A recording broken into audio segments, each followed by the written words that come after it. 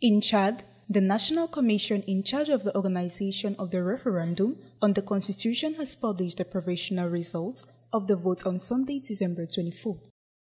According to the commission, the yes side, which favors the draft constitution, won 86% compared to only 14% of the no side, which defends the federal form of the government.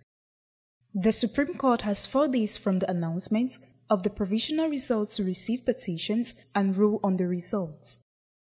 The new constitution is scheduled to be promulgated on January 1, 2023.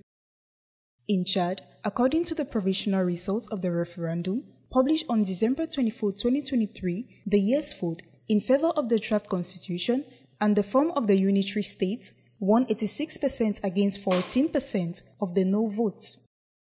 Of the 8,237,000 Chadians on the electoral roll, around 5 million took part, according to the National Commission in charge of organizing the referendum. This represents 63.75% of the registered votes. Before the final proclamation of the results, scheduled for December 28, 2023, the Supreme Court will have 4 days to consider any appeals. The new constitution is expected to promulgate on January 1st, paving the way for the presidential and parliamentary elections that aim to complete the transition.